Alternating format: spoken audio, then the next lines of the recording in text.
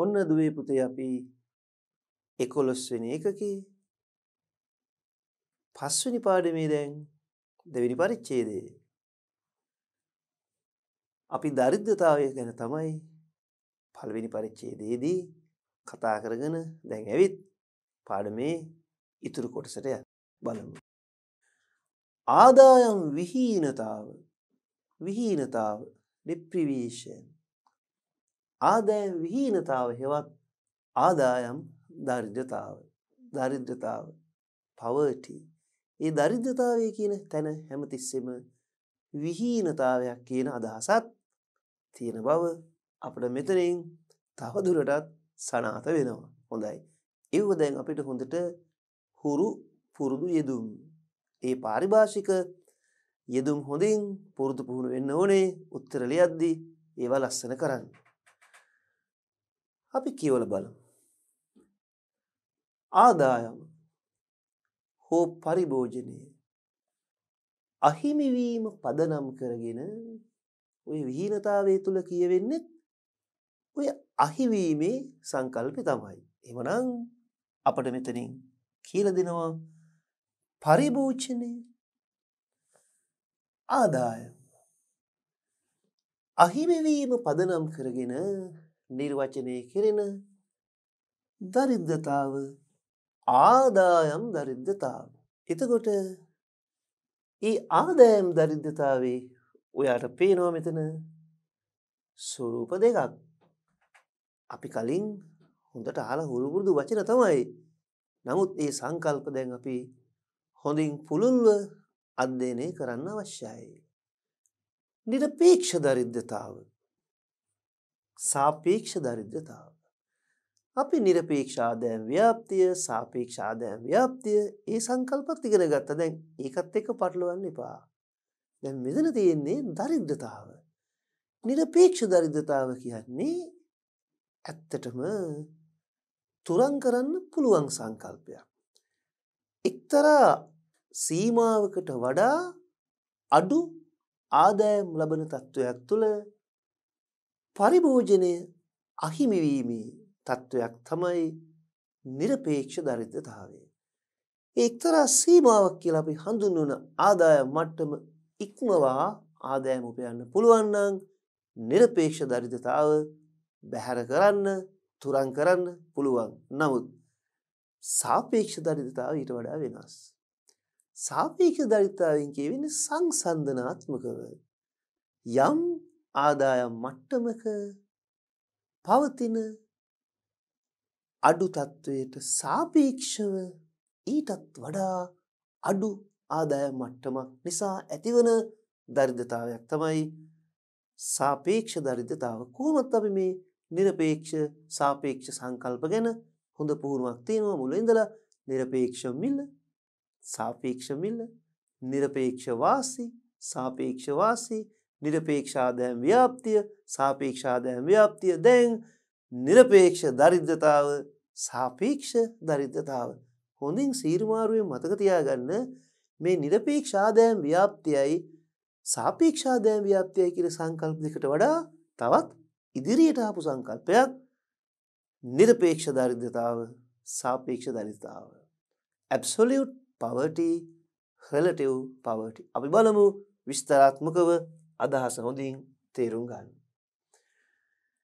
නිරපේක්ෂ දරිද්‍රතාව. හිමින් සීරුව අපි කියවලා බලමු. මේ නිර්වචනත් එකකට එකක් අපි සංසන්දනය කරමු. නිරපේක්ෂ දරිද්‍රතාව යනුවෙන් අදහස් වෙන්නේ පුද්ගලයෙකුට කුටුම්බයකට පුද්ගලයෙක් කිව්වොත් තනි පුද්ගලයෙක් එවැනි පුද්ගලයෝ කීප දෙනෙකුගෙන් සංවිධානය වෙච්චි පවුල් ඒකකයන්නේ කුටුම්බය කියන්නේ. එතකොට තනි පුද්ගලයෙක් වෙන්නත් පුළුවන්, පවුල් ඒකකයක් කුටුම්බයක් වෙන්නත් පුළුවන්. පුද්ගලයෙකුට හෝ කුටුම්බයකට තම මූලික අවශ්‍යතා සපුරා ගැනීමට අවශ්‍ය කරන අවම ආදායම් ප්‍රමාණය නොමැති තත්ත්වය ඔන්න අපි කියනවා නිරපේක්ෂ දරිද්‍රතාව. හොඳින් බලන්න ප්‍රකාශය. ඒ විදිහට මේවා ලියන්න පිළිතුරු සපයන්න ප්‍රශ්න කොතෙකුත් එන්න පුළුවන්. ඒ නිසා ඉතාම හොඳින් කටපාඩම් කරන්නේ නැතුව සංකල්ප තේරුම් ගන්න. පුද්ගලයෙකුට පුද්ගල කණ්ඩායමකට තමන්ට අවශ්‍ය අවම තත්වයේවත් සපුරා ගන්න තරම් ප්‍රමාණවත් ආදායමක් නැත්නම් අපි ඒකට කියනවා නිරපේක්ෂ දරිද්‍රතාව absolute poverty. පුද්ගලයෙකුට හෝ කුටුම්බයකට හෝ තම මූලික අවශ්‍යතා සපුරා ගන්න අවශ්‍ය අවම ආදායම් ප්‍රමාණය නොමැතිකම. Absolute poverty is when household income is below a certain level. යම් මට්ටමකට වඩා අඩුයි. මොකද්ද මේ certain level එක? ඒ තමයි අවම මූලික අවශ්‍යතා සපුරා ගන්න අවශ්‍ය අවම ආදායම ගැන තමයි මේ certain level එකෙන් කියවෙන්නේ. එමනම් absolute poverty is when household income is below a certain level. පැහැදිලිනේ? This makes it impossible for the person or family අන්නර කුටුම්බයකට හෝ පුද්ගලයෙකුට හෝ කුටුම්බයකට අදහස අපිට මෙතන කියනවා person or family to meet basic needs මූලික අවශ්‍යතා සපුරා ගන්න to meet basic needs of life including එතන තවත් විස්තරාත්මක කියනවා food, shelter, safe drinking water, education, health care. බලන්න. ආහාර, ඉඳුම් හිටුම්, වාසස්ථාන, ආරක්ෂිත පානීය ජලය, සෞඛ්‍ය ආරක්ෂාව, අධ්‍යාපනය වැනි මූලික අවශ්‍යතා සපුරා ගන්න අවශ්‍ය අවම ආදායම් මට්ටමවත් නොමැතිනම් absolute poverty නිරපේක්ෂ දරිද්‍රතාව. හොඳින් පැහැදිලි වුණානේ. හොඳයි. අපි තවත් ඉගෙන ගනිමු විස්තරාත්මකව. ඔයා දකිනවා මේ රූප රාමු වලින් නිරපේක්ෂ දරිද්‍රතාවයට ගොදුරු වෙන පුංචි ළමයි ටික දෙනෙක්. මේක එච්චර සුන්දර දර්ශනයක් නෙමෙයි. මේ අහුලගෙන මොකද කරන්නේ? කුසගින්න. කුසට ආහාරක්. අර මූලිකම අවශ්‍යතාවය ෆුඩ්. දැන් මෙතන බලන්න. සනීප ආරක්ෂාව, සෞඛ්‍ය තත්ත්වය. ඔබ කොහොමද ආහාර පාන සම්බන්ධයෙන් දක්වන සැලකිල්ල, ඒ වගේ පිරිසිදුකම මෙතන බලන්න. කොහොමද ඔය අම්මලා වේල දුන්නා මෙහෙම සමහරක්ලාට පොඩි අඩුපාඩු ගැන කතා කරන හැටි දැන් මේ තත්ත්වයට එක්ක සංසන්දනය කරද්දී ඔබට කොහොම සාපේක්ෂව ඉහළ තැනකද ඉන්නේ? හොඳයි. අපි මේවා සතුරු වෙන්න සමච්චල් කරන්න කියනව නෙමෙයි. හොඳට සංවේදීව තීරුම් ගන්න පාඩම. ඒකයි මම මේ රූපරාමු සම්බන්ධ කරන්නේ. බලන්න. මේ පුංචි දරුවේ. මේ තමුන්ගේ සහෝදරයා. මේ ඉරියව්වෙන් පෙනෙන අපිට මේ ස්වභාවිකවම සැබෑ තත්ත්වය ඡායාරූපගත කරපු අවස්ථාව. නිරපේක්ෂ දරිද්‍රතාවය. අවශ්‍ය අවම ආහාර වේල. නිවාස වාසස්ථාන. කෝ අධ්‍යාපනය. කෝ සෞඛ්‍ය සනීප ආරක්ෂාව. ඒ කිසිවක් සඳහා ප්‍රමාණවත් ආදායමක් නොමැතිකම ඔය නිරපේක්ෂ දරිද්‍රතාවයේ ගොදුරු තමයි අපි මේ දකින්නේ. දැන් ඔන්න ඔයාට ආවා සාපේක්ෂ දරිද්‍රතාව. මේ කාටුනේ චුට්ටක් බලන්න. මේ දෙන්නම දුප්පත්. හැබැයි මෙයාට වඩා මෙයා ස්වරූපෙම කියන්න පුළුවන් පුෂ්ටිමත් තත්වයක් එක බලද්දී එයා ඉහළ මට්ටමක ඉන්නවා. හැබැයි එයාත් දකින්නවා දරිද්‍රතාවයක්. මේ පුංචි අකුරු වලින් යටින් තියෙන මම කියන්නම් poverty in America. දැන් ඇමරිකාවේ මේ වගේ පුද්ගලෙක් මේ පාන් කෑල්ල කන්නේ මෙච්චර මේ විදිහේ ඉඳගෙන එයාට අවශ්‍ය මූලික ආහාර වේලට වඩා අඩු ආදායම් මට්ටමක් තුල අඩු ආහාර වේලක්. මේ poverty in most of the world ලෝකේ ගොඩක් දකින්න තියෙන දරිද්‍රතාවය තමයි මේ. දැන් මෙතන තියෙන ඕන සංසන්දනාත්මක ඔබට තේරුම් ගන්න පුළුවන් කෙනෙකුගේ දරිද්‍රතාව මට්ටමට සාපේක්ෂව තවත් කෙනෙකුගේ දරිද්‍රතාව මට්ටම පුද්ගලයෙක් වෙන්නත් පුළුවන්, පුද්ගල කණ්ඩායමක්, කුටුම්බයක් වෙන්නත් පුළුවන්. අපි කියවලා බලමු ඒ සරල අදහස හිතේ තියාගෙන. සාපේක්ෂ දරිද්‍රතාවය යනුවෙන් අදහස් කිරින්නේ ජනගහනයේ එක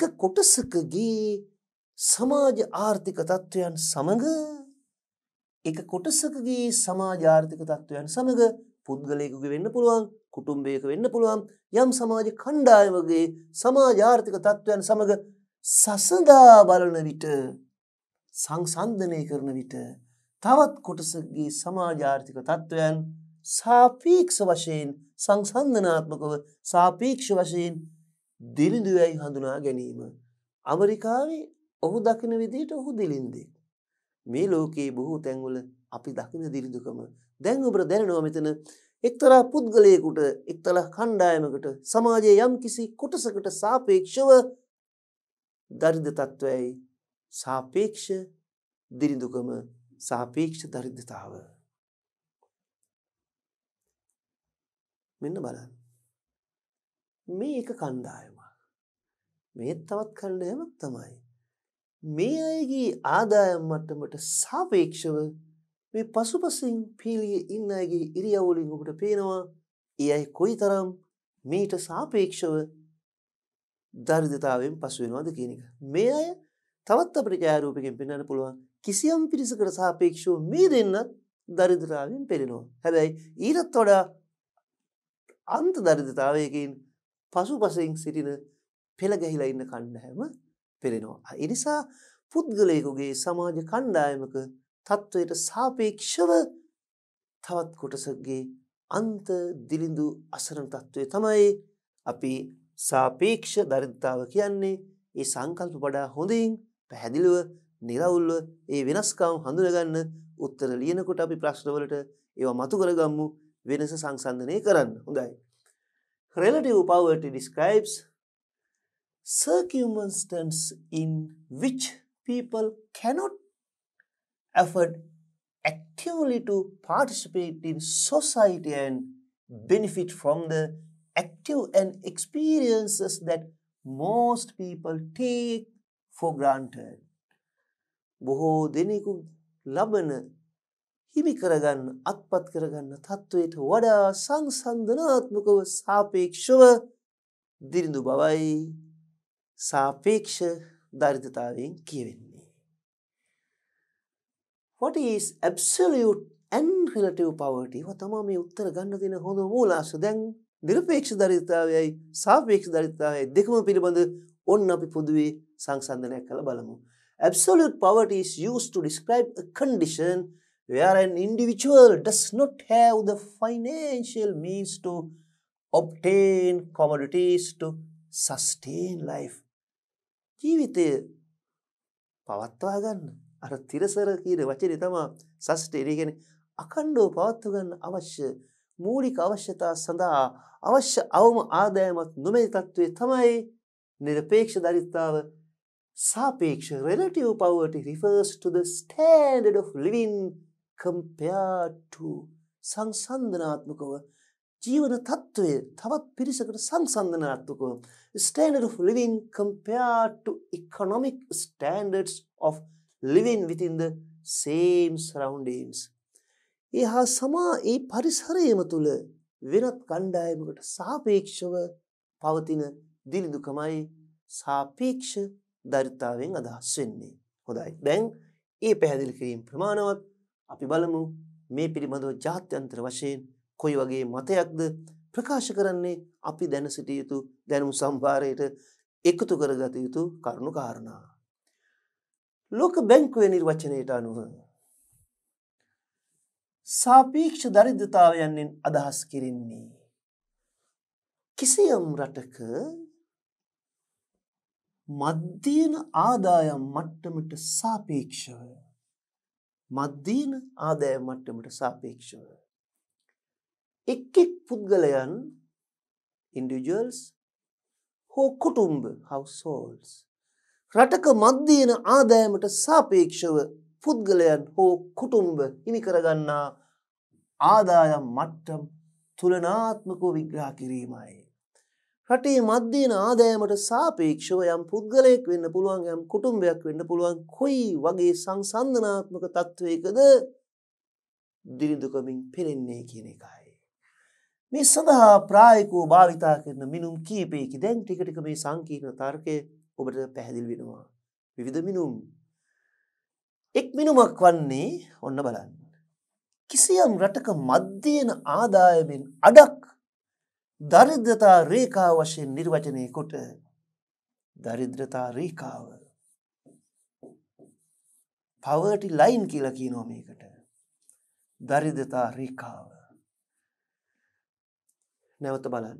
මධ්‍යම ආදායමෙන් අඩක් දරිද්‍රතා රේඛාව වශයෙන් නිර්වචනය කොට ඒ කියන්නේ රටේ මධ්‍යම ආදායමෙන් භාගයක් 50% තමයි දරිද්‍රතා රේඛාව poverty line. ඊට වඩා පහළ ආදායමක් ලබන මධ්‍යම ආදායමෙන් හරි අඩකට වඩා අඩු ආදායමක් ලබන ජනගහනය සාපේක්ෂ වශයෙන් දිරිද්‍ර ජනගහනය සාපේක්ෂ දරිද්‍රතාවය. දැන් අපි එතනින් පුංචි අදහසක් මෙන්න මේ විදිහට ගොනු කරගමු. ඒ සංකීර්ණ වචන අපි සරල අර්ථයකට පරිවර්තනය කරගමු මෙහෙම. රටක මධ්‍යම ආදායමෙන් අඩක් හරි අඩක් 50%කට වඩා එහෙනම් අපි සරල විදිහට තව ලස්සන ලියාගමු මේක 50%කට වඩා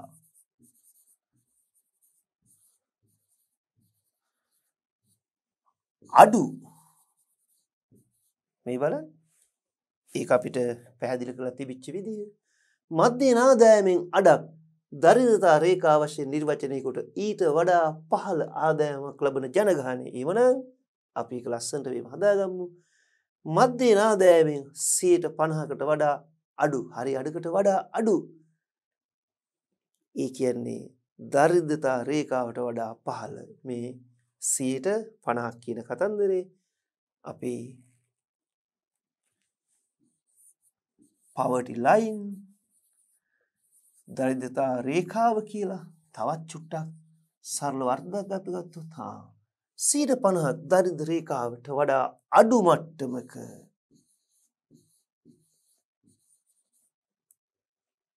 අඩු ආදායම් මට්ටමක පසු වෙන ජන කොටස කොච්චරක්ද අන්න ඒක තමයි සාපේක්ෂ දරිද්‍රතාව මනින්න යොදා ගන්න එක මිනුමක් වෙන්නේ. නැවතත් දැන් අර නිර්වචනය අපි හඳුනගමු පහසුවෙන් සරලව අර අවබෝධය තුල. මිනුම් කිහිපයක් තිබෙනවා. එක් මිනුමක් තමයි මධ්‍යම ආදායමෙන් අඩක් දරිද්‍රතා රේඛාව වශයෙන් නිර්වචනය කොට ඊට වඩා පහළ ආදායම් ලබන ජනගහනය සාපේක්ෂ වශයෙන් දිලිඳු සාපේක්ෂ දරිද්‍ර ජනගහනයයි. මධ්‍යම ආදායමෙන් 50% දරිද්‍රතා රේඛාව poverty line කියලා ගන්නවා.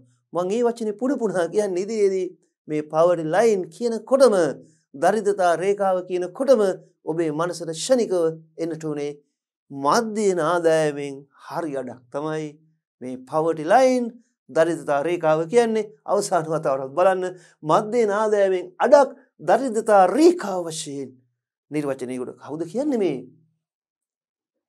ජාත්‍යන්තර මිනුම් මේ හොඳයි. අපි බලමු තවත් මිනුම් තියෙනවා. මෙන්න මේ ගැන තියෙන වඩාත් පැහැදිලි නිර්වචනයක්. What is the poverty line defined as? දරිද්‍රතා රේඛාව නිර්වචනය කරන්නේ කොයි විදිහටද? අපි පොඩ්ඩක් සීරුමාරු කරන් බලමු ඒ නිර්වචනය. හිමින් සීරු බලන්න. Definition of poverty line. A level of personal or family income below which one is classified as poor according to governmental standards. රජී ආණ්ඩුවේ ප්‍රමිතිවලට සාපේක්ෂව ඒ ප්‍රමිතිය තමයි අපි අර පොඩ්ඩකට කලින් කිව්වේ මධ්‍යම ආදායමට වඩා මධ්‍යම ආදායමෙන් හරි අඩක් poverty line ඊට වඩා අඩු කොටස සාපේක්ෂ දරිද්‍රතාව. Definition of poverty line: a level of personal or family income below which one is classified as poor according to government standards. එතකොට අර මධ්‍යම ආදායම කොච්චරද? එයින් හරි අඩක්ද කොච්චරද කියන එක රටින් රටට තීරණය කරනවා ඒ රටේ බලධාරීන් විසින්, රාජ්‍යංශය විසින්, ආණ්ඩුව විසින්. හොඳයි. සාපේක්ෂ දරිද්‍රතාව පෙන්눔 කරන තවත් විකල්ප මෙනුමක් මේව හොඳින් බලන්න, කටපාඩම් කරගන්න එපා, හොඳින් අවබෝධ කරගන්න. ඒකයි මේ තරම්මම කීප වතාවක් නැවත නැවතත් පැහැදිලිව කියලා දෙන්නේ. සාපේක්ෂ දරිද්‍රතාව පෙන්눔 කරන තවත් විකල්ප මෙනුමක්, වෙනත් මෙනුමක්. ආදායම් උපයන්නන්ගෙන් 15%. ආදායම් උපයන්නන්ගෙන් අඩුම ආදායම් ලබන 40%. ඒ 40% වගේ සංඛ්‍යා දත්ත මතක තියාගන්න ඕනේ. ඒක අපිට තීරණය කරන්න බෑ. අඩුම ආදායම් උපයන 40%ක. ඒ අය උපයන ආදායම් ප්‍රතිශතයේ ගණනය කොට ඒ සාපේක්ෂ දරිද්‍රතාව පිළිබිඹු කරන දර්ශකයක් ලෙස සැලකීමයි. මෙන්න බලන්න. ආදායම් උපයන්නන්ගෙන් 15% උපයන ආදායමේ ප්‍රතිශතය සාපේක්ෂ දරිද්‍රතාවය. කියන්නේ 15 කියලා කියද්දී වෙන දැනෙනවා කිසියම් ආදායම් මට්ටමක් සමග සංසන්දනාත්මකව තමයි මේ ආදායම් මට්ටමට ජන කොටස අපි හඳුනගන්නේ. එහෙමනම් බලන්න, ලෝකයේ ඕනම රටක සාපේක්ෂ දිළිඳුකම පැවතීමට ඉඩක් තිබේ. සාපේක්ෂ දිළිඳුකම හැම විටම හැම රටකම ඒ රටේ ආදායම් ව්‍යාප්තියේ ස්වභාවය මත දැකිය හැකි. ඕනෑම ඉහළ ආදායම් ලබන රටක පවා පහළම ආදායම් ලබන 40%ක් වශයෙන් ඒ රටේ අනෙකුත් ආදායම් ලාභීන්ට සාපේක්ෂව අඩුම ආදායම් ලබන පිරිසක් හඳුනාගත හැකි නිසා සාපේක්ෂ ආදායම් ව්‍යාප්තිය තුළ අපිට සාපේක්ෂ දරිද්‍රතාව ඕනම රටක ඕනම මොහොතක ඕනම කාලයක හඳුනා ගන්න පුළුවන්. දැන් අපි මේ අවසාන ඡේදය බලමු. ආදායම් හා ධනය බෙදී යාමේ අසමානකම් මත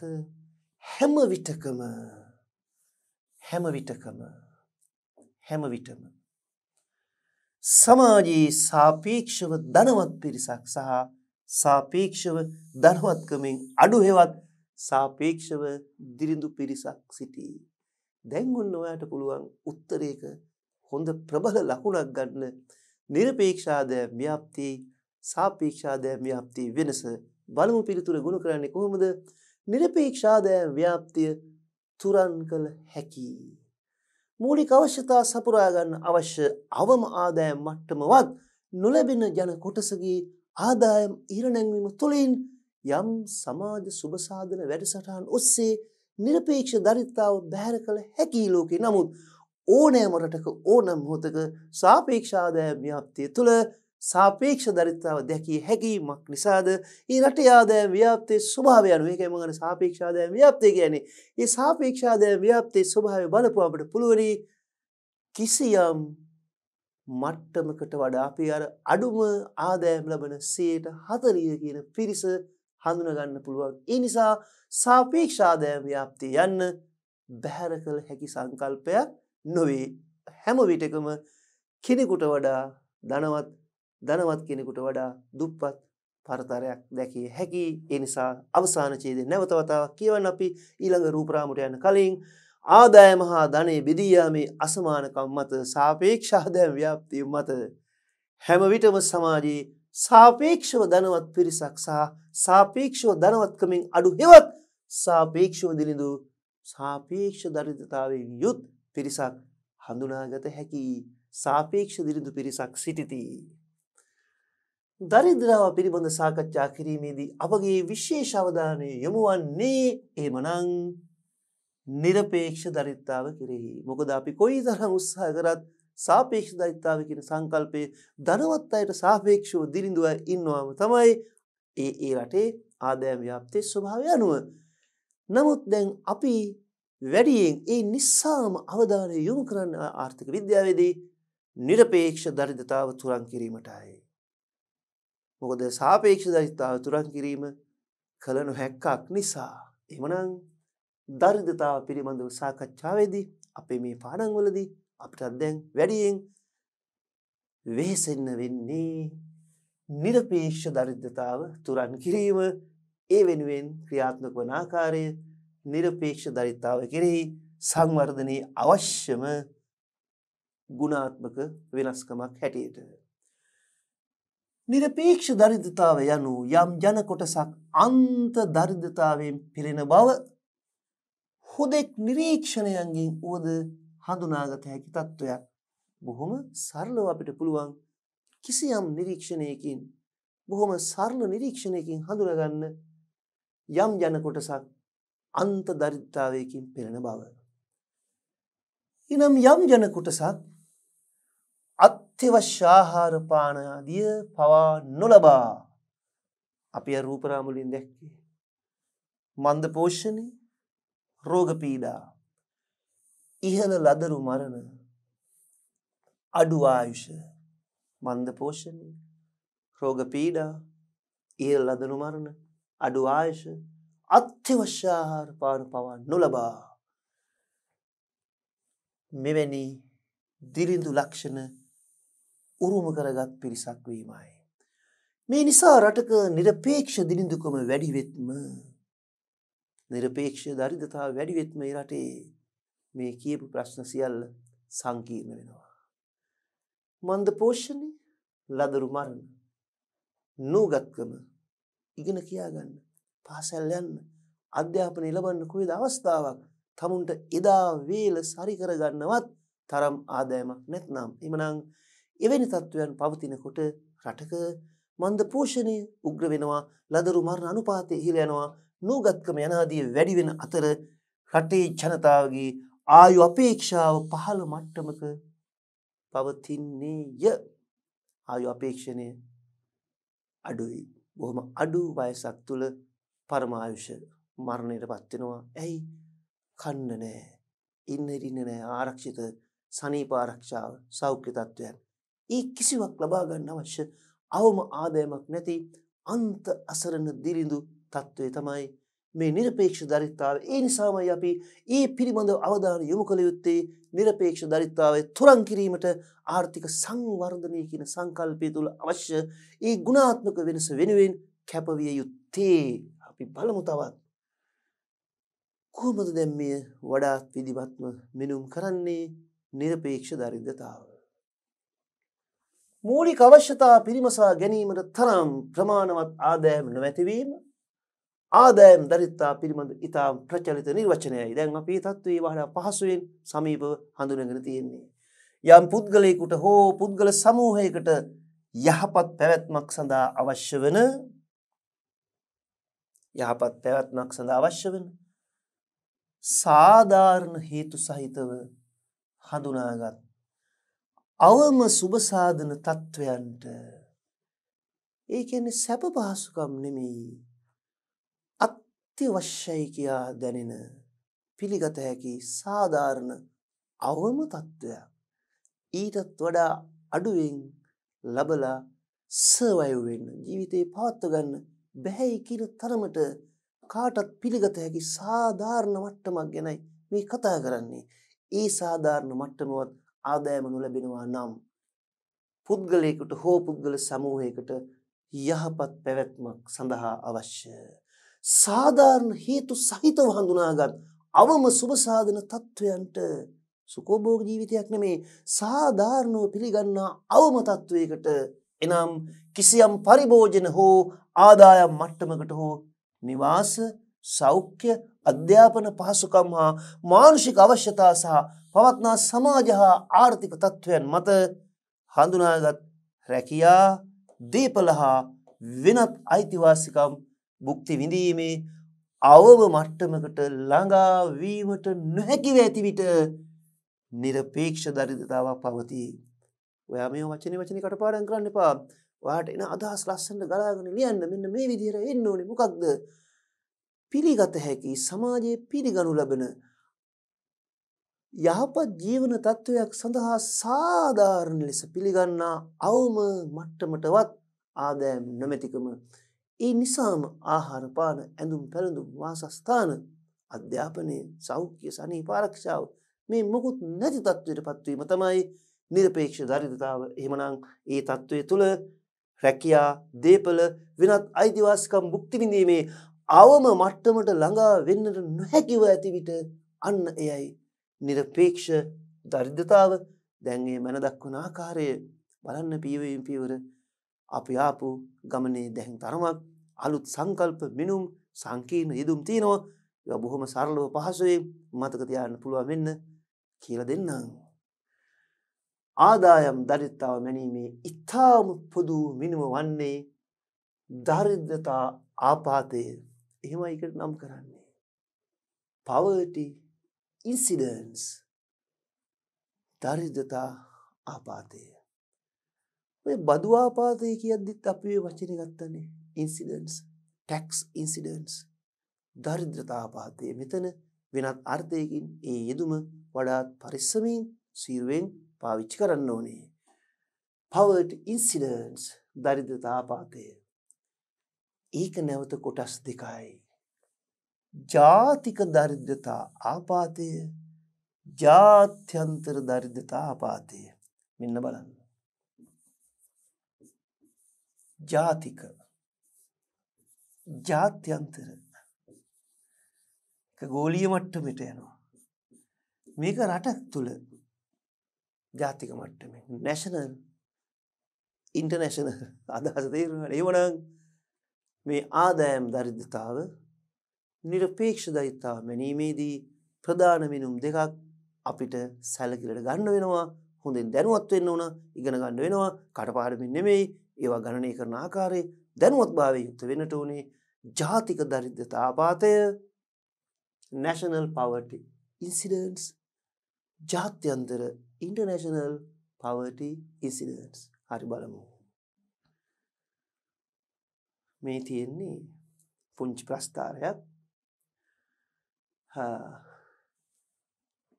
මේ කළු පාටින් මම පොඩ්ඩක් මේ ඉහළින් පෙන්න ලයින් එකෙන් පෙන්නලා තියෙන්නේ official poverty measure. ඒ කියන්නේ නිල වශයෙන් පිළිගන්න මට්ටම. දැන් මෙතනවා මේ විස්තර ගොඩාක් උලට ගන්න එපා. මේ ඒවා කාලයාගේ ඇවෑමෙන් මේ දරිද්‍රතාවය වෙනස් වෙන හැටි පෙන්වන්නේ.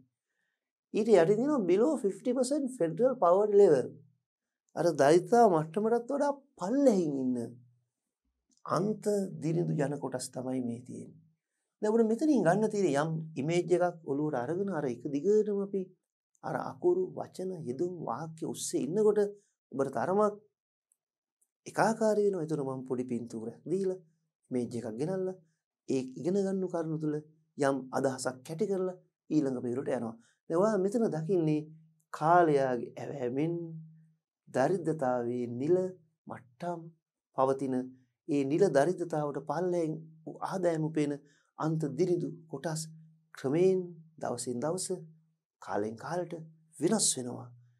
ඉතින් බලාපොරොත්තු වෙන්නේ මේ පහළ වැටීම අඛණ්ඩව පහළ වටන්නයි ඕනේ. නමුත් දකිනවා අපි දැන් යුනයිටඩ් ස්ටේට්ස් වල පවා මේ දරිද්‍රතාවය පහළට ගිනවා, ආයෙ වැඩි වෙනවා, අඩු වෙනවා, වැඩි වෙනවා, අඩු වෙනවා. ඒ නිසා අවසාන බැලුවොත් මේ මුලයි අගයි අතර යම්කිසි අඩුවීමක් තිබුණත් කාලාන්තරයක් තිස්සේ එය උච්චාවචනය වෙනවා පවතින සමාජ ආර්ථික වාතාවරණයන් සමග. ලෝකේ කොයි රටකටත් තියෙනම් ඒක පොදුයි කියන එක අපිට දැන් දැනෙනවා. World population living in extreme poverty. මේ බලන්න මුළු ලෝකෙම මේ ගැටලුව තියෙනවා.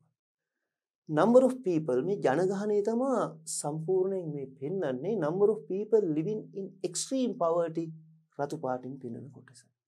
ජනගහනයෙන් අන්ත දිරිඳු බවින් පෙළෙන කොටස මේ ජාත්‍යන්තර මට්ටමින් කරපු සමීක්ෂණයක තියෙන්නේ වනම් මුළු ලෝකෙම මේ ප්‍රශ්නේ වෙලී පවතින ගැටලුවක්. The proportion of families individuals කුටුම්බ පුද්ගලයන්ගේ අනුපාතය ගැන කියන්නේ.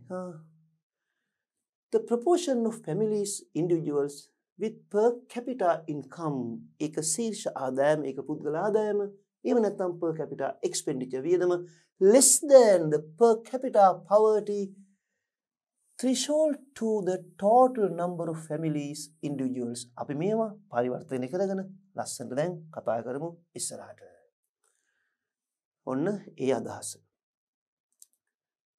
දැන් ඉස්සෙල්ලා national poverty incidence ජාතික දරිද්‍රතා ආපාතය. ජාතික දරිද්‍රතා ආපාතය ගණනය කරන්නේ හොඳට බලන්න. දිලිඳු පුද්ගලයෙකු හට මොකද්ද මේ කියන පණිවිඩය? දිලිඳු පුද්ගලයෙකුට මං කෙටියෙන් ලියන්නම්කෝ.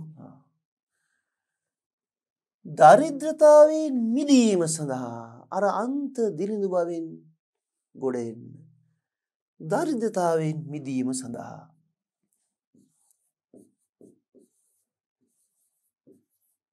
අර අන්ත අසරණ තත්වයෙන් උඩට එන්න. දරිද්‍රතාවෙන් මිදීමට ලබාගත යුතු අවම පරිභෝජන මට්ටම poverty line. අවම පරිභෝජන මට්ටම අර්ථ දක්වා poverty line එක නිර්වචනය කරලා දරිද්‍රතා රේඛාවක් ගණනය කරලා මෙන්න මේකයි දරිද්‍රතා මට්ටම කියන එක අර මධ්‍යන ආදායයෙන් හරි අඩක් කියන ලයින් එක ගැන මේ කියන්නේ. පුද්ගලයන්ගේ සැබෑ ආදායම එම රේඛාවේ අර්ථ දක්වා ඇති අගයට වඩා පහළින් හෝ ඉහළින් සිටීම අනුව කිසියම් පුද්ගලයෙක් නිරපේක්ෂ දරිද්‍රතාවෙන් පසු වේද නැද්ද යන්න හඳුනා ගැනීමයි. දැන් බලන්නකෝ මෙහෙම. දිලිඳු පුද්ගලයෙකුට දරිද්‍රතාවෙන් මිදීමට අවශ්‍ය අවම පරිභෝජන මට්ටම නිර්වචනය කරනවා. ඊට වඩා ඉහළ ආදායමක් ලබනවා නම් එයා නිරපේක්ෂ දරිද්‍රතාවෙන් පෙළෙන්නේ නෙමෙයි. නමුත් ඊට වඩා පහළ මට්ටමක ආදායම් ලබන්නන් අන්න නිරපේක්ෂ දරිද්‍රතාවෙන් පෙළෙන්නන්. ඒ අනුපාතය තමයි අපි මෙන දක්වන්නේ ජාතික දරිද්‍රතා ආපාතයේ හැටියට. කිසියම් පුද්ගලයෙක් නිරපේක්ෂ දරිද්‍රතාවෙන් පසු වේද නැද්ද යන්න හඳුනා ගැනීම. දැන් බලමු විස්තරාත්මකව.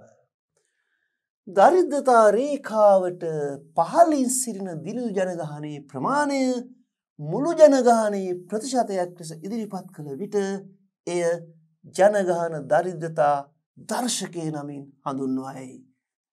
Poverty head count index. හොඳට බලන්න. මේ ඉදුම් හොඳින් හඳුනා ගන්නට ඕනේ. දරිද්‍රතා රේඛාවට පහළින් සිටින දැන් අපි ගලාගෙන ආවනේ මෙහෙම මධ්‍යන ආදායමෙන් හරි අඩක් තමයි අපි poverty line එක කියලා මනින්නේ. ඊට පහළින් ඉන්නවනේ යම් පිරිසක් අන්න ඒ අය තමයි දැන් දරිද්‍රතාවට හසු වෙන කණ්ඩායම. ඒ දරිද්‍රතා රේඛාවට පහළින් සිටින දිලිඳු ජනගහනයේ ප්‍රමාණය right මෙන්න බලන්න. එතකොට අර දරිද්‍රතාවට මුහුණ දෙන ජනගහනය අපි බෙදනවා මොකෙන්ද? මුළු ජනගහනයෙන්. බෙදලා වැඩි කරනවා 100න්. එන අනුපාතයට අපි කියනවා poverty head count index ජනගහන දරිද්‍රතා දර්ශකය. දැන් රටක ජාතික දරිද්‍රතාව මැන දක්වන්නේ එතකොට යොදා ගන්න බොහොම හුරු බුහුටි මිනුමක් තමයි ජනගහන දරිද්‍රතා දර්ශකය. දැන් මෙන්න ඒක ගණනය කරන විදිය අපි ක්‍රමානුකූලව පෙළගස්ව ගමු. දැන් ඔයා දැනගෙන මෙන්න මේ වචන ටික. මධ්‍යන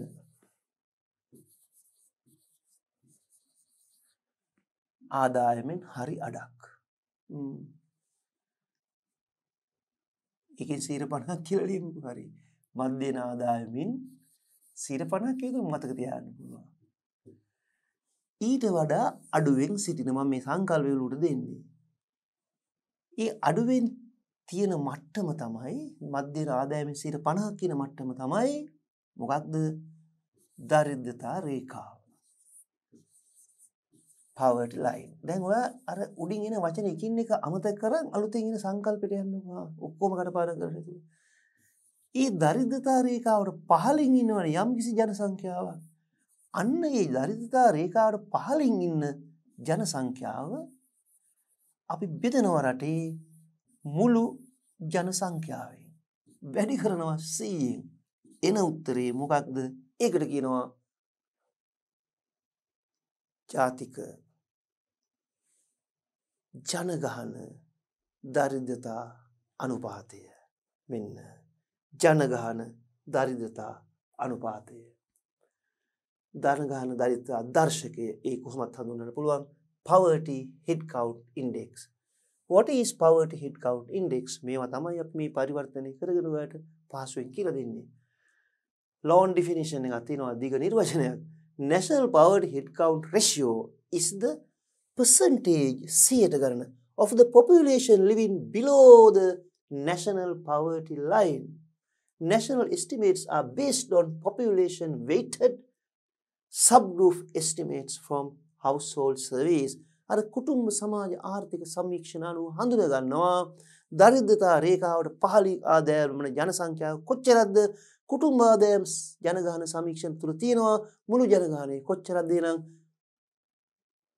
poverty line එකට පල්ලෙහින් දරිද්‍රතා රේඛාවට වඩා අඩුවෙන් ආදායම් ලබන ජන කොටස රටේ මුළු ජනගහනයේ ප්‍රතිශතයක් ලෙස බෙදලා ප්‍රතිශතයක් ලෙස කියන්නේ 100 ගණක් වශයෙන් අපි දක්වපුවම ඒකට කියනවා poverty head count index ජනගහන දරිද්‍රතා දර්ශකය. වඩා සරලව ඒක නැවතත් අපි මෙන්න මෙහෙම තහවුරු කරගමු. ජනගහන දරිද්‍රතා දර්ශකය. දරිද්‍රතා රේඛාවට පහළින් සිටින ජන සංඛ්‍යාව, දරිද්‍රතාවේ පෙළෙන සංඛ්‍යාව, දරිද්‍රතා ජන සංඛ්‍යාව කියලා ලියමුකෝ. ඒක හඳුනාගන්නේ අර දරිද්‍රතා රේඛාවට පහළින් ඉන්න ජනගහනය කොච්චරද කියන එක. කුටුම්බ සමාජ ආර්ථික සමීක්ෂණ අනුව ඒ සංඛ්‍යාව කොච්චරද කියලා හොයාගන්න පුළුවන්. ඒක අපි බෙදනවා රටේ මුළු ජනගහනයෙන්.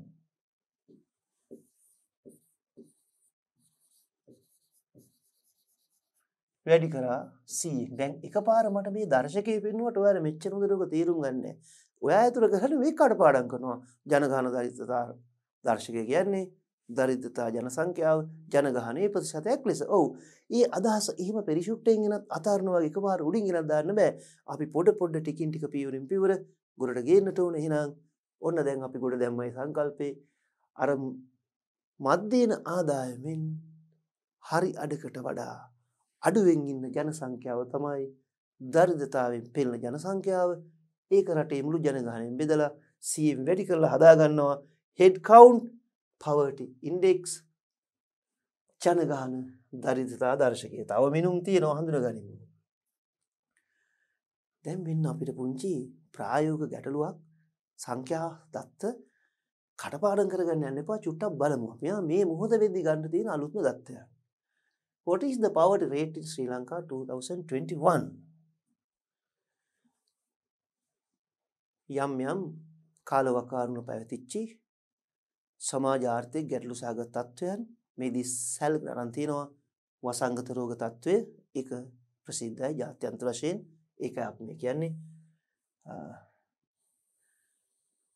The pandemic is estimated to have caused 48 to 59 million people to become or remain poor in 2021 in South Asia. දකුණු ආසියාවේ මිලියන 48ක්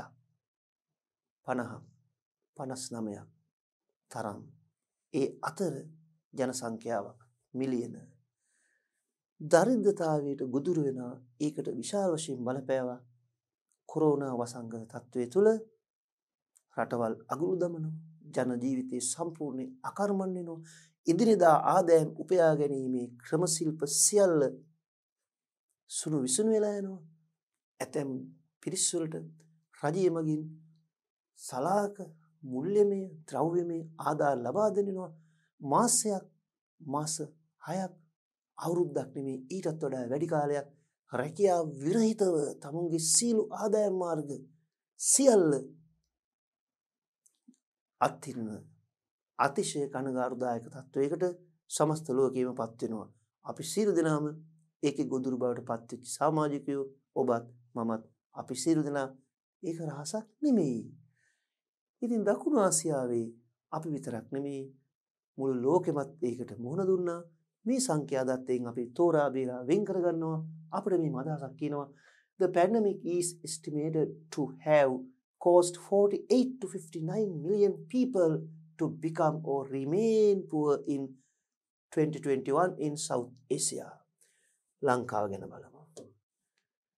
Sri Lanka's poverty at $3.2 US dollar ගන්නේ $3.2ක් $3ක් කියලා ආසන්න හිතා ගන්නකෝ. Per day poverty line is projected to fall to 10.9% in 2021, which is still significantly above the 2019 level of 9.2%. 2019 තිබිච්ච ප්‍රතිශතයට වඩා මේ දරිද්‍රතාවයෙන් පෙළෙන පිරිස වැඩි වෙච්ච බව තමයි අවසානයේ මේ පඩිවිඩෙන් අපිට කියන්නේ $3.2ක් දවසකට උපේන ඊට වඩා අඩුවෙන් නම් එය දරිද්‍රතා රේඛාවක් හැටියට හඳුනාගත්තා මේ කාලය තුල. හැබැයි ඔයා මේ ඉලක්කම කටපාඩම් කරන්න එපා. අදහස ගන්න ඉදිරියේදී මේවා කාලෙන් කාලයට වෙනස් වෙනවා. සදාකාලිකවම වසංගතයේ තියෙන්නේ නැහැ. මේ දේවල් යථා තත්ත්වයටපත් වෙනවා. වෙනත් සමාජ ආර්ථික ප්‍රශ්න මතුවෙනවා. ඒවට සාපේක්ෂව මේ ඒක පුද්ගල අගය වෙනස් වෙන්න පුළුවන්. ඒ ජාත්‍යන්තර වශයෙන් සහ ජාතික වශයෙන් වෙන වශයෙන් මැන දක්වනවා. මේ දකින්නේ මේ ප්‍රස්ථාරයේ තුල ඒ ආදායම ක්‍රමයෙන් පහළ වැටීගෙන එන තත්වයයි. අපි විස්තරාත්මකව සාකච්ඡා කරමු. මෙතනක් තියෙන්නේ එම තත්වයම තමයි. එච්චර සතුටුදායක තත්වයක් නෙමෙයි ඒක නේද? ඔව්. ජාත්‍යන්තර දරිද්‍රතාව. දැන් අපි එතෙන්ට එනවා. ජාත්‍යන්තර දරිද්‍රතාව මැනීම සඳහා යොදා ගන්නා පොදු මෙනුම් නිරපේක්ෂ දරිද්‍රතාව නිවැරදිව පිළිබිඹු කළ යුතු වන අතර එමගින් පිළිබිඹු කෙරෙන ජීවන මට්ටම මූර්ත වශයෙන් සෑම රටකම එක හා සමාන වී යුතුද වේ. මේ අදහස ගන්න නැවත ජාත්‍යන්තර දරිද්‍රතාව සඳහා යොදා ගන්නා පොදු මෙනුම් නිරපේක්ෂ දරිද්‍රතාවේ නිවැරදිව පිළිබිඹු කළ යුතුයි. එමගින් පිළිබිඹු කරන ජීවන මට්ටම මූර්ත වශයෙන් සෑම රටකම එක හා සමාන විය යුතුයි. ඒ දත්තයන් අනුව මෙනුම් වඩාත් නිවැරදිව යොදාගත යුතුයි කියන සංකල්පය අපිට මෙතනින් දෙන පණිවිඩේ. මේ අනුව ලෝක බැංකුව විසින් සකසන ලද ලෝක සංවර්ධන වාර්තාව World Development Report දිනකට ඇමරිකානු ඩොලර් 1ක ආදායම ජාත්‍යන්තර දරිද්‍රතා ඉම වශයෙන් හඳුන්වා දෙන ලදී. දවසකට ඩොලර් 1ක් වත් උපයන්න බැයි නම් අන්න ඒ තමයි ජාත්‍යන්තර මට්ටමේ දරිද්‍රතාව හැටියට පොදුවේ සීලම රටාවල වලට ඉදිරිපත් කරපු මිනුම වෙන්නේ. ඒ දත්තයන් නැවතත් වෙනස් වෙනවා කාලෙන් කාලෙට. බලන්න දැන් ඒ එන ක්‍රම වේදය හඳුනා ගන්න න්‍යායාත්මකව මෙතනදී. What is the international poverty line in 2022? 2022 ගැන අපි කතා කරනවා. The last update we have used $1.9 as the global line. As of fall 2022, the new global line will be updated $2.15. What is the new poverty line, and based on this new measure, how many people are living in extreme poverty in the world? The new global poverty line is set at $2.15 using 2017 prices. ඔයාට මෙතනින් අදහසක් එනවා. මේ poverty line එක කාලෙන් කාලට අන්තර්ජාතික වශයෙන් වෙනස් වෙනවා. ලෝකේ තියෙන උද්දමන තත්ත්වයන්, සමාජ ආර්ථික තත්ත්වයන්, විවිධ වසංගත, සිවිල් ප්‍රශ්න, ජාත්‍යන්තර ගැටලු, අර්බුද, යුදමය ගැටුම්, මේ සියලු තත්ත්වයන් සමග ඇතිවන සමාජ ආර්ථික වෙනස් වීම සමග මෙයයි අවම ආදාය මට්ටම කියන එක නිරන්තරයෙන් වෙනස් වෙනවා. මම මෙතනින් ඒ පණිවිඩය විතරයි දෙන්නේ. සංඛ්‍යා දත්ත කටපාඩම් ගන්න එපා. මම ප්‍රශ්න උත්තර සාකච්ඡා කරනවා. ඔබේ විභාගයට අදාළව ඒ වර්ෂවල වෙන්වෙන්ව අවශ්‍යම තොරතුරු පැහැදිලිව ලස්සනට ඒක සාරාංශගත කරලා කියලා දෙන්නම්. එතෙක් ඉවසීමෙන් මේ දත්තයන් වෙනස් වෙන බව පමණක් හොඳින් මතක තියාගන්න. World Development Report මේ ලෝක සංවර්ධන වාර්තාවේ මුහුණුවර මම මේ පෙන්වන්නේ. ඔයව දැනගෙන තියෙන්න ඕන. එතකොට මේ මෙවැනි වාර්තා වලින් ඉදිරිපත් කරන මේ විවිධ විද්වතුන් විසින් ඉදිරිපත් කරන ඔවුන් විසින් පොදුවේ පිළිගන්න දත්තයන් තමයි අර පෙන්වන්නේ. ඒවා ප්‍රකාශ කරන්නේ අපිට ගන්න තියෙන හොඳ මූලාශ්‍රය තමයි ලෝක සංවර්ධන වාර්තාව. මේ වටිනාකම් ඒ රටවල දේශීය මුදල් වේග වලින් ප්‍රකාශ කළ විට ඒ සෑම රටක්ම මූර්ත වශයෙන් එක හා සමාන ජීවන මට්ටමක් නිරූපණය විය යුතු බැවින් ජාත්‍යන්තර දරිද්‍රතා ඉම දේශීය මුදලින් ප්‍රකාශ කිරීම සඳහා යොදාගෙන විනිමය අනුපාතය දැන් ඔබට පේනවනේ. දැන් ඩොලර් වලින් කිව්වහම ලෝකේ හැම රටකම ව්‍යවහාර මුදල් ඩොලර් නෙමෙයිනේ. ඒක තමුන්ගේ රටේ ව්‍යවහාර මුදල් බවට පරිවර්තනය කරන ඩොලර් 1 රුපියල් මෙච්චරක් නම් ලංකාවේ දරිද්‍රතා මට්ටමේ රුපියල් කීයක්ද කියලා දැනගන්න ඕන. ඒතර ඩොලර් රුපියල් වලට රුපියල් ඩොලර් වලට ලෝකයේ විදේශ මුදල් විදේශ විනිමය පරිවර්තනය කරන ආකාරයේදී ඔබ දන්නවා ඍජු කියවීම වක්‍ර කියවීම මේ සියල්ල විනිමය අනුපාත කොච්චර ඉගෙන ගත්තද? ඒ හැමතැනදීම අපිට එක තැනක් අවසානයේ මුණ ගැහුණා. සම්ප්‍රදායිකව පවතින නාමික විනිමය අනුපාතයේ අනුව මේ පරිවර්තනය කරන දත්තයන් තුළ එතරම් විශ්වසනීයත්වයක් පිළිගත හැකි බවක් නැහැ. බොහෝ විට වැඩි දියුණු රටවල් අතිශෝක්තියකින් ඉහළට ඔසවා තබමින් අඩු දියුණු රටවල් ඉතා අසාධාරණ වශයෙන් පහළට ඇද දමන සංඛ්‍යාත්මක ප්‍රවණතාවයක් පරතරයක් මතු කිරීමේ තත්ත්වයක් තියෙනවා. පවතින සම්ප්‍රදායික විනිමය අනුපාත ක්‍රම මගින් එවත් නාමික විනිමය අනුපාත මගින් පරිවර්තනය කිරීම. ඒ නිසා ඔබට මතකයි PPP purchasing power parity ක්‍රය ශක්ති සාම්‍ය විනිමය අනුපාතයේ වඩාත් යෝග්‍ය බව අපි හඳුන්වා දුන්නා. ඒක ඔළුවේ තියාගෙන දැන් මේ ඡේද කියවන්න ඔබට වැටහෙයි මොකද්ද කියන්නේ කියලා. මෙන්න මෙතනදී බලමු. ජාත්‍යන්තර දරිද්‍රතා ඉම දේශීය මුදලින් ප්‍රකාශ කිරීම සඳහා යොදාගෙන විනිමය අනුපාතයේ හුදු නාමික විනිමය අනුපාතිකය නොවන ක්‍රය ශක්ති සාම්‍ය සඳහා ගලපන ලද විනිමය අනුපාතයක් විය යුතුයි. ඔන්න ඔබට විභාගෙදී උත්තරයක් ලියන්න අවශ්‍යයි ගියා. දරිද්‍රතාව මැන දක්වද්දී ජාත්‍යන්තර වශයෙන් හඳුන්වන දරිද්‍රතා ඉම ඒ ඩොලර්ස් ප්‍රමාණය විවිධ රටවල මුදල් වලට පරිවර්තනය කරන ලංකාවේ නම් රුපියල් කීයක්ද රුපියල් කීයකට වඩා අඩුවෙන්ද කියන එක සරලව කියනවා නම් තක්සේරු කරද්දී ඩොලර් රුපියල් වලට පරිවර්තනය කළ යුත්තේ නාමික විනිමය අනුපාතයේ මත නෙමෙයි, පවත්නා සම්ප්‍රදායික විනිමය අනුපාතයේ මත නෙමෙයි, ක්‍රය ශක්ති සාම්‍ය විනිමය අනුපාතයේ මත කියන එකයි මෙතනින් උහාර දෙන වැදගත්ම පණිවිඩය.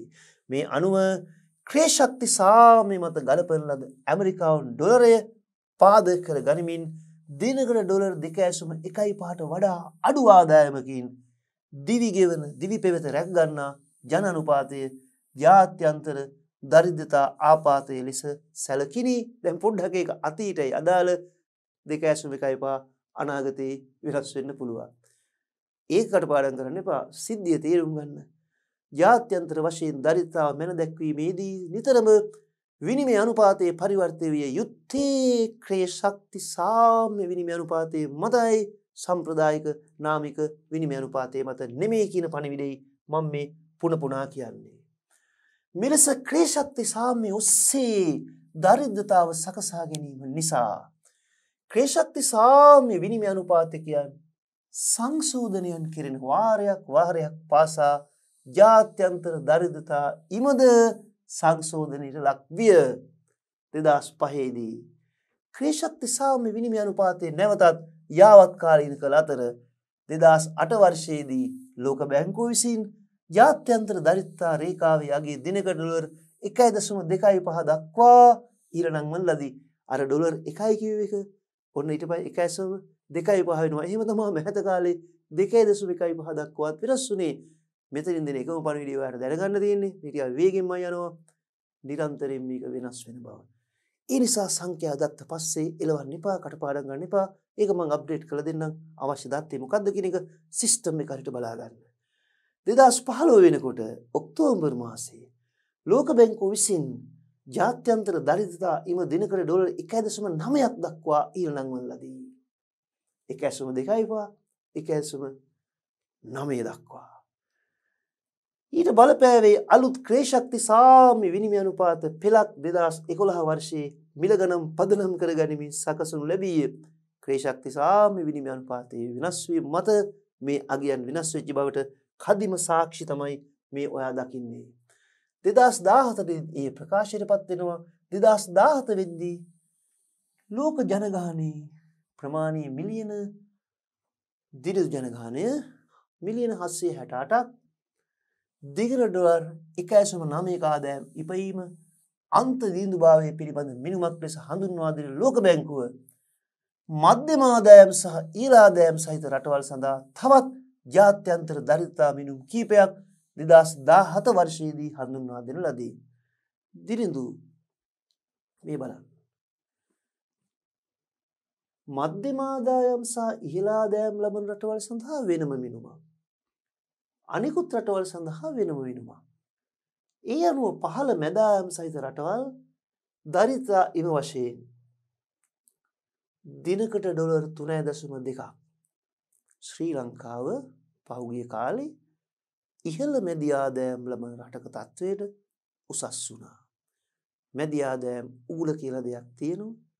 නැවතත් ශ්‍රී ලංකාව පහළ මැදි ආදායම් ලබන රටක තත්වයට පාලට වැටුණා. අපි ඉදිරියේදීත් ඒ ගැන නැවත කතා කරලා පැහැදිලි කරනවා. දැන් ඔය 3.2 ශ්‍රී ලංකාවට අදාළ වෙලා අපි අර කලින් රූපරාමක පින්නුවේ ඒකයි මැදි ආදායම් ලබන රටක් හැටියට නැවත බලන්න පහළ මැදි ආදායම් සහිත රටවල දරිද්‍රතා වශයෙන් දිනකට ඩොලර් 3.2ක් ඉහළ මැදි ආදායම් සහිත රටවල් සඳහා දිනකට ඩොලර් 5.5ක් ඉහළ ආදායම් සහිත රටවල් සඳහා දිනකට ඩොලර් 21.7ක් ජාත්‍යන්තර දරිද්‍රතා මිනුම් වශයෙන් හඳුන්වා දී ඇත. මේන් ඔයා තරමක් පසුව සංශෝධනය කරගන්න තුරු දැනට මතක තියාගන්න 3.2 ශ්‍රී ලංකාවට අදාළ. අපි දැනට පහළ මැදි ආදායම් රටක ඉන්නේ. ඉදිරියේදී තවත් අපේ තත්ත්වය පහළ වැඩුණොත් අපි මීටත් වඩා අඩු වගයකට යයි. ඒවා දැන් තියා පුරෝගතනය කරන්න යන්න එපා. හදිස් වෙන්න එපා. හරියට සිද්ධාන්ත ටික ඉගෙන ගමු. විභාගයට යන්න කිට්ටු වෙද්දී මේවා අපි යාවත් කාලීන කරගමු. එහෙම නැතුව මම මෙතනදී මේ පාඩමේදී යම් යම් සංඛ්‍යා දත්ත ඔබට තහවුරු කරන්න ගියොත් මේ පාඩම ඉදිරියට ඉගෙන ගන්න අයට ගැලපෙන්නේ නැහැ. මේ කියලා දෙන්නේ මේ හැම වීඩියෝ එකක්ම තව අවුරුදු ගණනාවක් ඉස්සරහට ඉගෙන ගන්න දරුවන්ට උදව් කරන විදිහට. ඒ අවුරුදු වලදී අපි ඉදිරියේදී පැහැදිලිවම සැලසුම් කරලා තියෙන්නේ විභාගයට ආසන්නව වෙනම විශේෂ වැඩසටහන් මගින් ඒ දත්තයන් වෙන වශයෙන් යාවත් කාලීන කරන්න ඒ පිළිබඳව ඔබ අවදියෙන් ඉන්න. මේ පාඩම් වලට සම්බන්ධ වෙලා විශේෂ අවසන් වෙද්දිම අපි ඒකට අවශ්‍ය ලින්ක් එක දෙන්නම්, පාත් එක කියන්නම්. හොඳයි. ඒ නිසා ඔයා මෙහෙම දෙයක් දැනගන්න. පහළ මැදි ආදායම්, ඉහළ මැදි ආදායම්, වඩාත් ඉහළ ආදායම් වල රටවල් වශයෙන් රටවල් වෙන් වෙද්දී ඒ රටේ දරිද්‍රතා මට්ටම ක්‍රමයෙන් වෙනස් වෙනවා. ශ්‍රී ලංකාවේ නිල දරිද්‍රතා රේඛාව ජනලේඛන සංඛ්‍යාලේඛන දෙපාර්තමේන්තුව 2002 වර්ෂයේදී පවත්වන ලද කුටුම්බ ආදායම් වියදම් සමීක්ෂණය. දැන් මේ අවුරුද්ද වැදගත්. ඒ අතීතයේ පවත්වපු දර්ශකයේ සමීක්ෂණය තම අවුරුදු ගණනාවක් කෙනෙකුට මේ ඉලක්කම අපි කියනවා. 2002 නේ පැවතුනේ. අතීතය ඒක වෙනස් කරන්න බෑ ඉතිහාසය. වර්තමානයේ සහ අනාගතයේ අවශ්‍ය දත් අපි ගලප ගන්නවා. 2002 දී පවත්වන ලද කුටුම්බ ආදායම් වියදම් සමීක්ෂණයේ දත්ත පදනම් කරගෙන පිටවල දරිද්‍රතා රේඛාව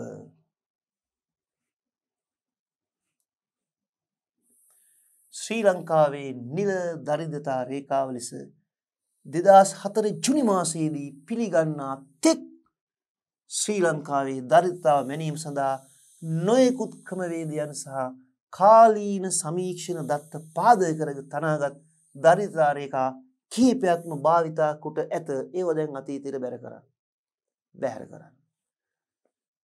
2002 වර්ෂයේ සමීක්ෂණය අනුව 2004 ජූනි මාසයේදී පිළිගත්තා ශ්‍රී ලංකාවේ නිල දරිද්‍රතා රේඛාවක්. අපි යමු ඉදිරියට. What is the poverty line in Sri Lanka? Poverty head count ratio at $5.5 a day is the percentage of the population living on less than $5.5 a day at 2011 international prices. මෙතනදී කියන්නේ දිනකට ඩොලර් 5.5කට වඩා අඩු නම් ඔන්න ශ්‍රී ලංකාවේ නිල දරිද්‍රතා රේඛාව.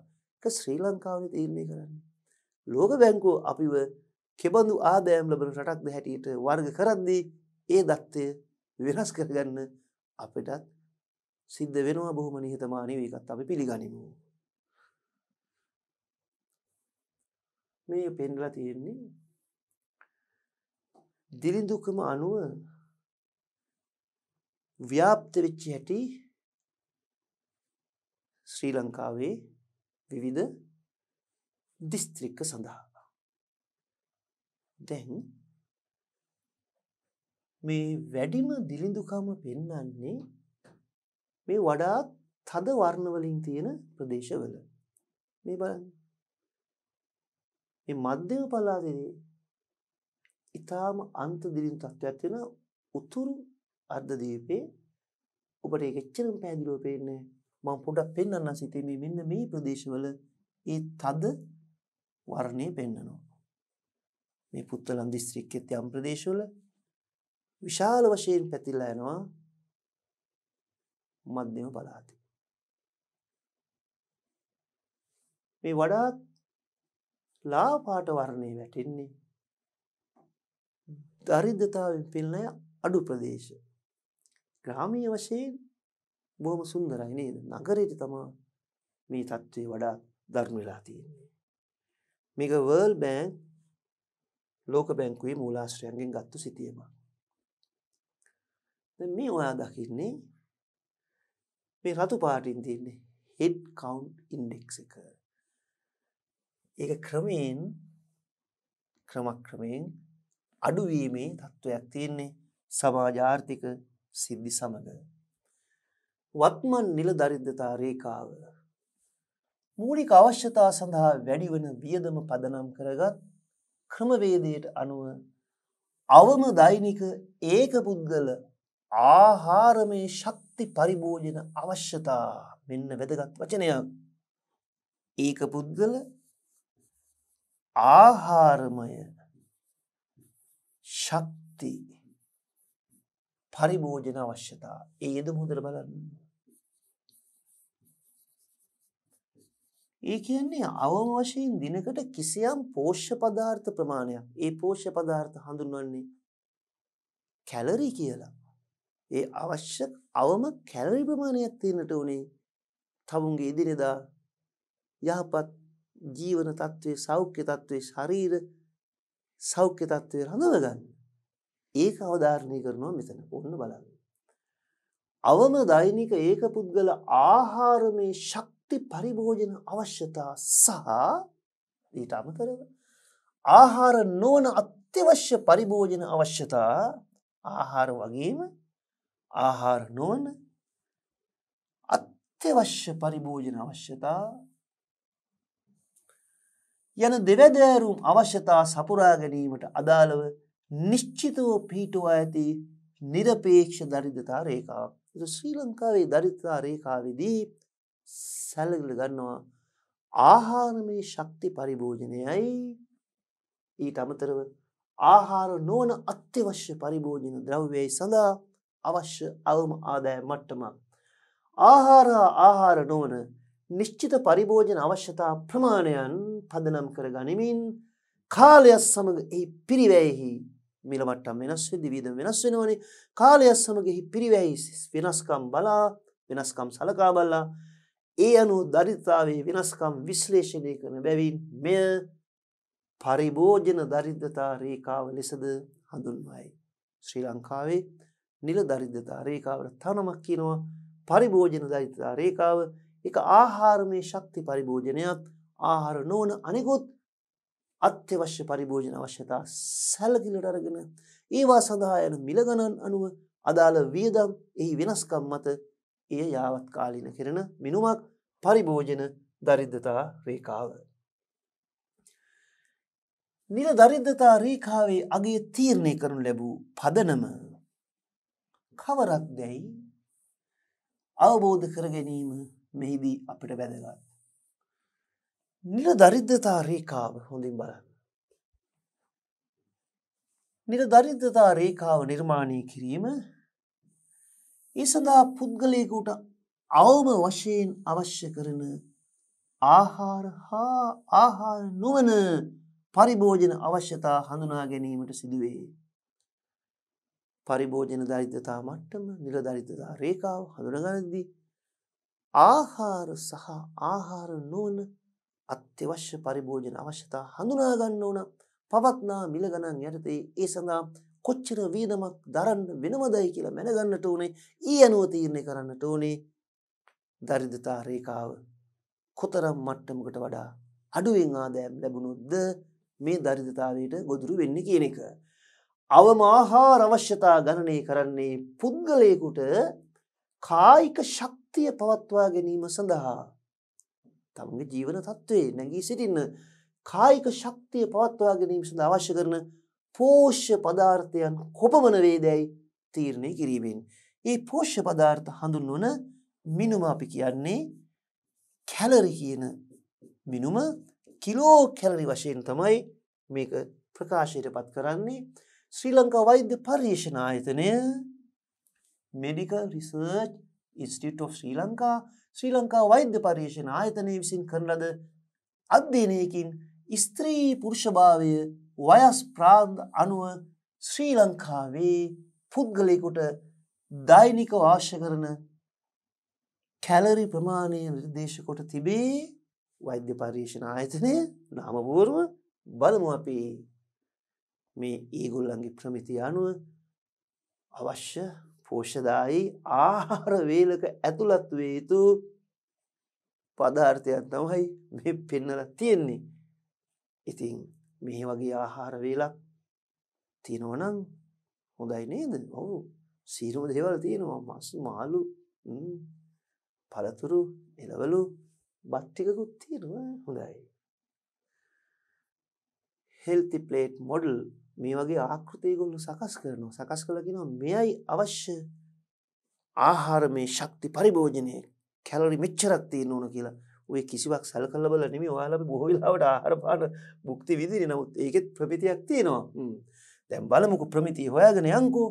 මෙම දත්ත පදනම් කරගෙන ශ්‍රී ලංකාවේ සියලුම වයස් කාණ්ඩ වලට අයත් ස්ත්‍රීන්ට පුරුෂයන්ට සියලු වයස් කාණ්ඩ ඔයත් අයිති මමත් අයිති ස්ත්‍රී පුරුෂ හැමෝටම දිනකට අවශ්‍ය කරන මුළු කැලරි ප්‍රමාණයත් ඒ සඳහා ප්‍රතිශීර්ෂ දෛනික කැලරි ප්‍රමාණය ඊළඟට පැන නගින ගැටලුව වූයේ කිලෝ කැලරි 2030ක් ලබා ගැනීමට අවශ්‍ය කරන ආහාරවල වියදම කොපමණ වේදයි ඇස්තමේන්තු කිරීමයි.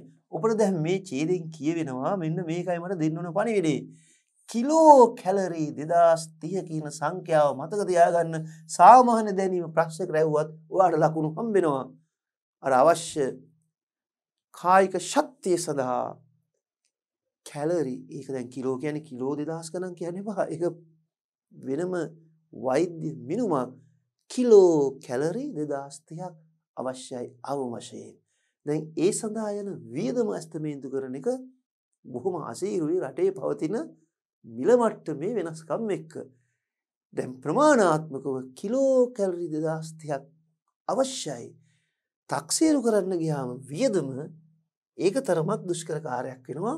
මිල මට්ටම නිරන්තරයෙන් වෙනස් වෙන නිසා කුටුම්බ ආදායම් වියදම් සමීක්ෂණ දත්ත මේ සඳහා පදනම් කරගනී. අනුගමනය කරනු ලැබූ ක්‍රමවේදය වූයේ දශමක වශයෙන් පෙළගස්වන ලද කුටුම්බ වියදම් පන්ති අතරින් දෙවෙනි දශමකයේ සිට හතරවෙනි දශමකයේ දක්වා දශමක අපකිරණ අනුපාත මතකනේ. දෙවෙනි දශමකයේ සිට හතරවෙනි දශමකයේ දක්වා වූ වියදම් පන්ති වලට අයත් කුටුම්බ ආහාර සඳහා වැය කළ මුළු වියදමත් ඒ තුල අන්තර්ගත වූ භාණ්ඩ වර්ගත් ඒ එක් එක් ආහාර වර්ගයේදී අඩංගු කැලරි ප්‍රමාණයත් පදනම් කර ගනිමින් දිනකට කිලෝ කැලරි 2030ක් ලබා දිය හැකි ආහාර වර්ග සඳහා කොතරම් මුදලක් වැය වේදයි ගණන් බැලීමයි. ඔයා මතක තියාගන්න මෙහෙම ඒ පරිභෝජන දරිද්‍රතා රේඛාවට අවශ්‍ය වෙනවා. පොදුවේ මේ දැනුම මතක තියාගන්න හොඳම ඇති. දිනකට කිලෝ කැලරි 2030ක් පරිභෝජනය කරන්න අවශ්‍ය වියදම කොච්චරද? ඒක තමයි පරිභෝජන දරිද්‍රතා රේඛාව. ඒ මුදල කොච්චරද කියන එක මම මේ කතා කරන මොහොතේදී ඔයා මේ වීඩියෝ එක බලන මොහොතේදී විභාග ලියන මොහොතේදී ප්‍රතිඵල එන මොහොතේදී දවසින් දවස රටේ බඩු මිල වෙනස් වීම සමග උච්චාවච වෙනවා. ඒ නිසා විභාගෙදී ඔබ ඒ වගේ තැන්වලදී එහෙම අසීරුවටපත් කරන්නේ නැහැ.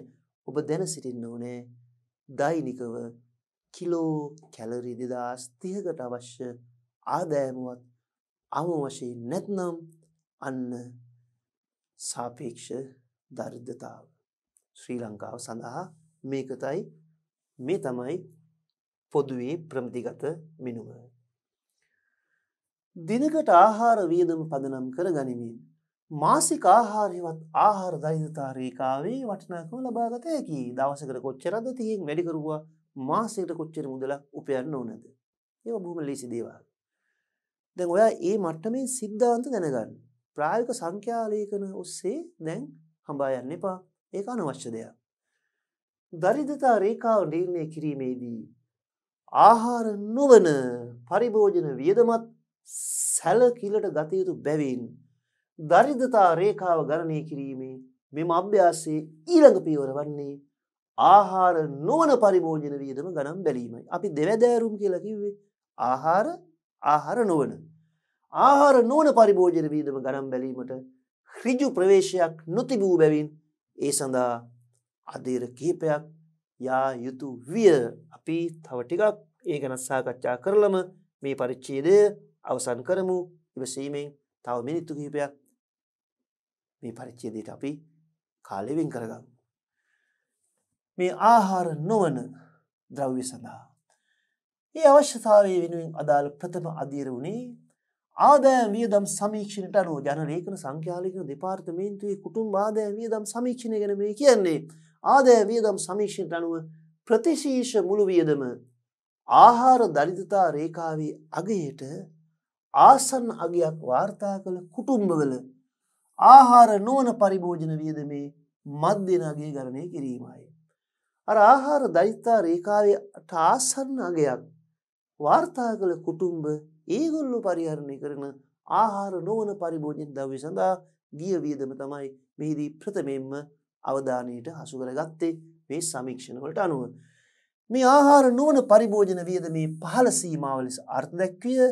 ඊළඟ අධීර වූයේ ප්‍රතිශීර්ෂ ආහාර වියදම ආහාර දරිද්‍රතා රේඛාවේ අගයට ආසන්න අගයක් වාර්තා කළ කුටුම්බවල ආහාර නොවන පරිභෝජන වියදම් වල මධ්‍යමයේ ගණනය කොට ඒ ආහාර නොවන පරිභෝජන වියදමේ උපරිම සීමාව ලෙස දක්වනු ලැබීමයි. පහළ සීමාවත් ගණනය කළා, උපරිම සීමාවත් ගණනය කළා. අවසාන පියවර උනේ මෙතෙන්ට ඇවිත් මතක තියාගන්න විස්තරය. ආහාර නොවන පරිභෝජන වියදමේ පහළ අගයත් ඉහළ අගයත් යන දෙකේ මධ්‍යම අගය ගණනය කොට එය ආහාර දරිද්‍රතා රේඛාවේ අගයට එකතු කරමින් දරිද්‍රතා රේඛාවේ අවසාන අගය නිර්ණය කිරීමයි. එතකොට අත්‍යවශ්‍ය අර කිලෝ කැලරි 2030ට අවශ්‍ය වියදමත් ඒ වියදම සපුරා ගන්න ආසන්න ජන කොට්ටාශේ කුටුම්බවල ආහාර නොවන පරිභෝජන ද්‍රව්‍ය සඳහා ගිය වියදමේ අවමයන් උපරිමයන් අතර පරාසයත් සැලකට අරගෙන ආහාර නොවන පරිභෝජන වියදමේ පහළ සහ ඉහළ අගයන් දෙකේම මධ්‍යමය ගණනය කොට එය ආහාර දරිද්‍රතා රේඛාවේ අගයට එකතු කරමින් අවසාන පරිභෝජන දරිද්‍රතා රේඛාවේ අගය නිශ්චය කළා. ඉන් අනතුරුව පාරිභෝගික නිර්දර්ශකයේ පාද වර්ෂයේ වෙනස් වූ සෑම අවස්ථාවකම නිරදරිද්‍රතා රේඛාවද සංශෝධනයට ලක් කෙරිනි. ඒ නිසා මේ වගේ සංඛ්‍යා දත්ත මතක තියාගන්න නෙමෙයි වැදගත් වෙන්නේ. මෙවැනි ක්‍රමවේදයන් ඔස්සේ සාපේක්ෂ දරිද්‍රතාවය මැනීමට බරපතල වෑයමක් දරන බව දැන කියා ගන්නට ඕනේ. කෙසේ වෙතත් රටේ දරිද්‍රතාව පිළිබඳ නිවැරදි මිනුම් ලබා ගැනීම සඳහා නිරදරිද්‍රතා රේඛාව සැබෑ වශයෙන්ම මිල වෙනස් වීම සඳහා පමණක් නොව සැබෑ වශයෙන්ම අනිකුත් කරුණු සඳහා යාවත් කාලීන කිරීමේ දැඩි අවශ්‍යතාවයක් පවතිනවා. බඩු මිල වෙනස් වෙනවට අමතරව ජනතාවගේ ජීවන රටා හුරු පුරුදු ගති පැවතුම් පරිභෝජන රටාවන් ශීඝ්‍ර වශයෙන් වෙනස් වෙනවා. ඔබේ වැඩිහිටි පරම්පරාවේ පරිභෝජන රටාවන් නෙමෙයි ඔබේ පරිභෝජන හුරු පුරුදු ඔබේ වැඩිහිටියන් දෙමව්පියන්ටත් වඩා ඊටත් ඉහළ වැඩිහිටි පරම්පරාවේ තිබිච්ච සමාජ ආර්ථික පරිසරයේ හුරු පුරුදු නෙමෙයි වර්තමානයේ පවතින්නේ. ඒ නිසා මිල ගණන් විතරක් නෙමෙයි තවත් සැලකිලි ගත යුතු කරුණු බොහොමයක් තියෙනවා. ඒ පිළිබඳ ඒ මට්ටමින් දැන සිටීම හොඳටම ප්‍රමාණවත්. දැන් අපේ නිරපේක්ෂ දරිද්‍රතාව සහ සාපේක්ෂ දරිද්‍රතාව පිළිබඳව සාකච්ඡාවේ අවසන් අදියරට පැමිණින් ඉන්නේ. දරිද්‍රතාව නිර්මූලනය කිරීම සඳහා වන ජාත්‍යන්තර පරිචය වන්නේ වෙනස් වන පරිභෝජන රටාවන් පිළිබිඹුණු පරිදි නිරතුරුවම නිල දරිද්‍රතා රේඛාවන් යාවත් කාලීන කිරීමයි. කාලෙන් කාලට පරිභෝජන රටාවල් වෙනස් වෙද්දී මිල විතරක් නෙමේ හුරු පුරුදු වෙනස් වෙනවා. ඔබේ වැඩිහිටියන්ගේ පරම්පරාවේ ඔවුන්ට ජංගම දුරකථන සඳහා ඩේටා සඳහා වියදම් කරන්න දුරකථන බිල්පත් සඳහා වියදම් කරන්න අවශ්‍යතාවයක්වත් පසුබිමක්වත් හැකියාවක්වත් පරිසරයක්වත් තිබුණේ නැහැ. නමුත් අද ඔබේ වියදම තුල බොහෝ විට කැපී පෙනෙන ප්‍රතිශතයක් තියෙනවා ජංගම දුරකථනයේ සඳහා ගාස්තු ඩේටා සඳහා ගෙවි නේද? ඉතින් හිතන්නකෝ මම මේ සරල උදාහරණයක් ගත්තේ. පරම්පරාවෙන් පරම්පරාවට කාලෙන් කාලට ඔයාගේ මගේ අපේ එදිනෙදා පරිභෝජන හුරු පුරුදු රටාවන් වෙනස් වෙද්දී අපේ එදිනෙදා ජීවන වියදමට ඒක ඍජුවම බලපාද්දී ඉතින් ඒ ජීවන වියදම් රේඛාවක් දරිද්‍රතා රේඛාවක් වියදම් රේඛාවක් දර්ශකයක් ගණනය කරද්දී ඒ සියල්ල සැලෙන ගණමින් ඒවා යාවත් කාලීන වේ යුතුයි කියන පුංචි පණිවිඩේ මම මෙතනදී මේ මිනිත්තු කිහිපය තුළ ඔබට මේ ඉදිරිපත් කරමින් ඉන්නේ. ප්‍රශස්ත ජාත්‍යන්තර පරිචයන් අනුගමනය කිරීමේ අවශ්‍යතාව සහ ශ්‍රී ලංකාවේ වර්තමාන නිල දරිද්‍රතා රේඛාවේ අඩුපාඩු සැලකිල්ලට ගත් විට රට පුරා පවතින දරිද්‍රතා මට්ටම් නිවැරදිව ඇගීම සඳහා පවතින නිල දරිද්‍රතා රේඛාව යාවත් කාලීන කිරීම වැදගත් වේ. අප්ඩේට් වෙන්න ඕන. නිතර නිතර එය වෙනස් විය යුතු බවයි මෙතනින් අපිට කියන්නේ. දරිද්‍රතාවේ මූලික මිනුම ලෙස දරිද්‍රතා ආපాతයේ හෙවත් දරිද්‍රතා රේඛාවට පහළින් සිටින දිලුම් ජනගහන ප්‍රමාණය මුළු ජනගහනයේ ප්‍රතිශතයක් ලෙස දැක්වීම සැලකිය හැකියි. අපි මුලිනුත් ඒ ගැන ඔබට පැහැදිලි කරා. මේ ජනගහන දරිද්‍රතා දර්ශකය poverty head count index PHI poverty head count index නම් කරයි. දරිද්‍රතාව කොතෙක් දුරට ව්‍යාප්ත වී තිබේද යන්න පෙන්눔 කරමින් දරිද්‍රතාවේ තීව්‍රතාවය දැක්වෙන මිනුමක් ලෙස දරිද්‍රතා අන්තර් දර්ශකය poverty gap index පෙන්වා දිය හැකියි. දැන් අපි ඒ පිළිබඳව විස්තරාත්මකව ඉගෙන ගනිමු. ඊළඟ පරිච්ඡේදයේදී නැත්නම් ඔබට තරමක් ඔරොත්තු නොදින තරමට යනවා මේ පාඩමේ ඉතිරි කොටස් මේ පරිච්ඡේදයට සම්බන්ධ කරොත්. ඒ නිසා දිගටම ගලාගෙන යන මේ පාඩමේ ඒ කොටස් අපි එකිනෙක බොහොම ලස්සනට ඔබට පහසු වෙන විදිහට සම්බන්ධ කරගනිමු. අපි නැවත ඊළඟ පරිච්ඡේදයේදී තවත් ඉදිරියට මේ පිළිබඳව විස්තරාත්මකව බොහොම පැහැදිලිව සාකච්ඡා කරමු. එහෙමනම් දුවේ පුතේ අපි මේ පරිච්ඡේදය මෙතනින් නතර කරනවා. පාඩම දිගටම සම්බන්ධයි. අපි නැවත මුණ ගැහෙමු ඉදිරි පරිච්ඡේදයේදී. ඔබට ජය.